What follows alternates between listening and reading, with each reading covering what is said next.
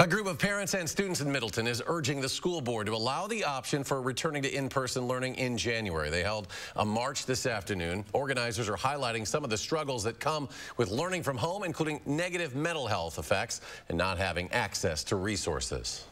Well, there's a lot of resources that the school provides, especially to some of the disadvantaged students who are either not attending classes or doing very poorly in classes, in addition to other services they receive from the school, food, counseling, other opportunities, as well as the sports. And some of the guidance they can get from both coaches, counselors, teachers.